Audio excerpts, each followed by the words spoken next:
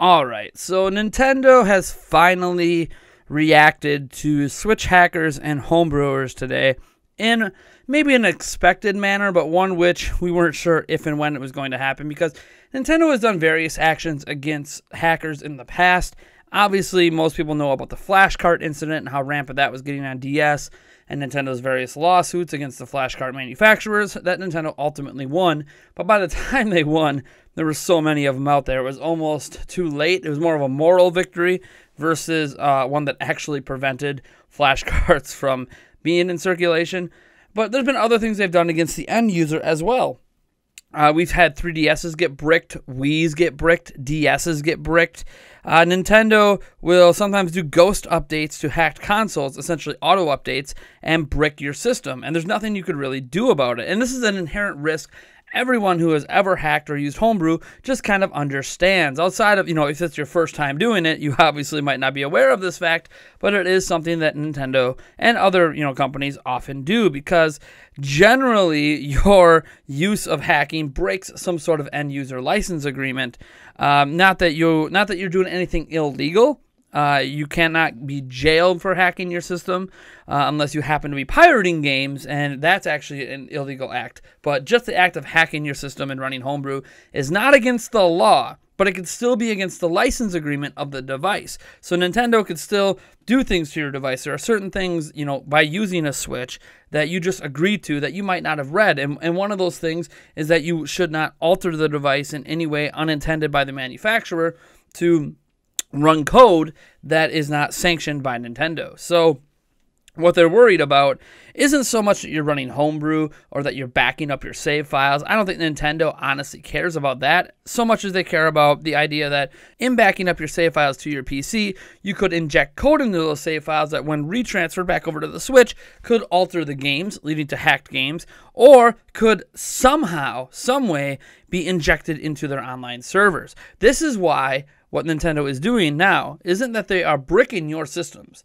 Instead, what they are doing is issuing error code 2124-4007, and that error code reads like this. The use of online services on this console is currently restricted by Nintendo. Please contact customer support via the support website and quote this error code, support.nintendo.com/switch/error. And what this error code is doing is preventing you from accessing the eShop or online gameplay. So even though you can't go to the eShop and buy new games, you also can't boot up Splatoon 2 and play online anymore. You can't interact with friends at all. This includes through the Friends app. So if you wanted to voice chat with people on the Nintendo Switch Online app, you can't do that anymore because your account doesn't have access to online services. And it says you can't post. I don't know what post means. I assume that has to do with social media, sharing your screenshots to Facebook and stuff like that.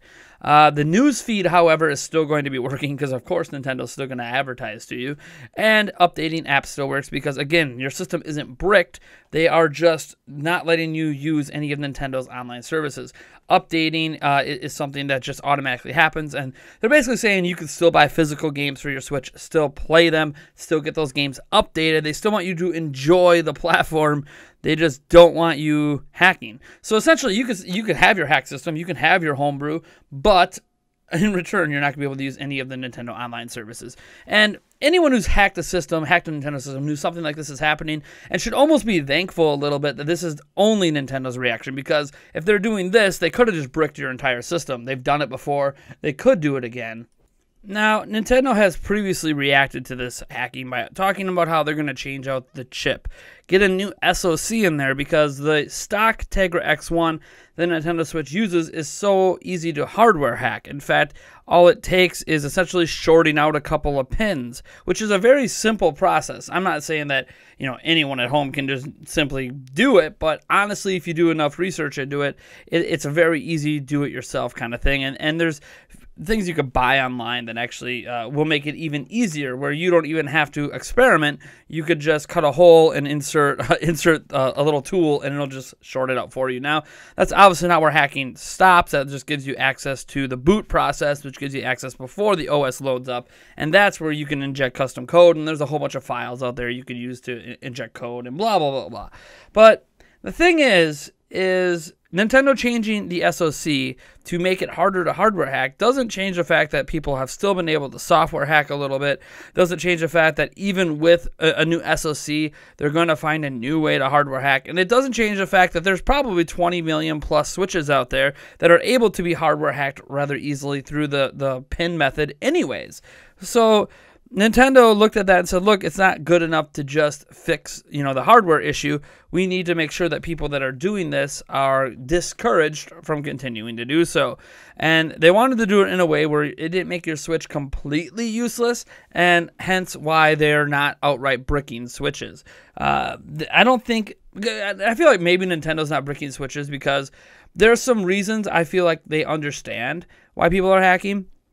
As an example, Mr. Etika out there, you guys might know him from EWN Network, Joy-Con Boys for Life, blah, blah, blah.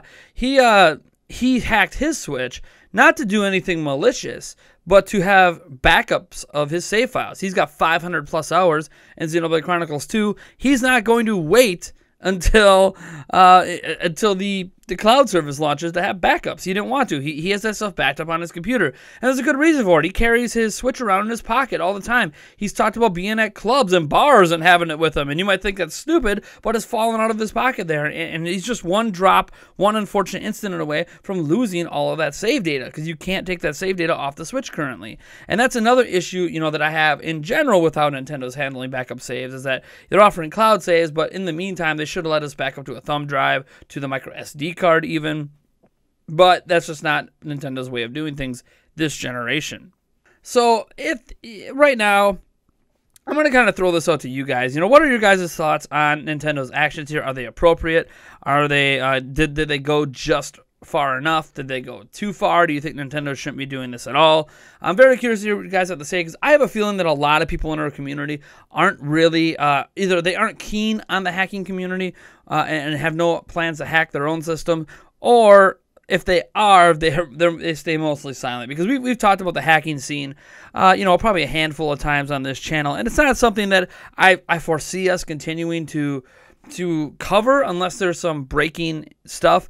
Like the new Switches that go out there get hacked, like that might be something we cover. But Nintendo is very much within their legal rights to do this. People are breaking the EULA, the End User License Agreement. And if people are wondering what Nintendo says when you contact them, because obviously the error code says to contact support, and you might think, well, if you just contact support and they can verify that all the hacked code is off the system, maybe they restore your access. Instead, what Nintendo actually says is the ban will not be canceled because you have violated the EULA, the End User License Agreement, which says you will not alter your Switch with custom code, blah, blah, blah. So, yeah, it's just it's a very interesting pathway.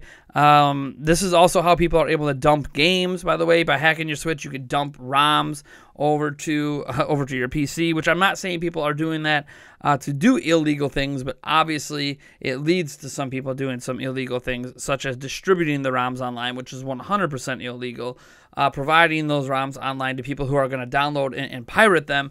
I want to make this very clear right now, because maybe this hasn't been clear in the past based on what some people have said. I am 100% against piracy. I'm not going to say I have never done it, but having done it myself in the past, many years ago in my youth, basically in the 90s, let me tell you, I felt guilty as hell, and I'll never do it again. Because piracy, to me, is just really, really scummy. And I know some of you guys will come up with the outliers, the unique situations where it's literally impossible to get a hold of a game, even a legal copy of a game, for X reasons, or it's a game that never released, or this or that. Like, I get it, and I don't want to dive into the extenuating circumstances too much, but just as a general rule of thumb, I'm against piracy, especially of brand new systems, especially of Switch games. I don't think it should be a thing that happens. I don't think anyone out there should be doing it. I think there's legit reasons to hack your system, backing up your saves being like the biggest one. But unfortunately, it appears that anyone who's hacked their system, better watch out, because soon Nintendo will be also issuing this error out to you and blocking your online services, and that kind of sucks.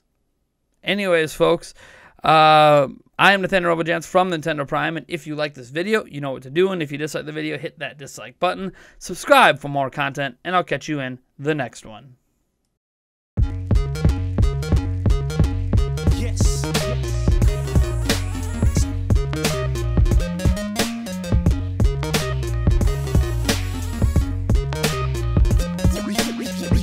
Bye.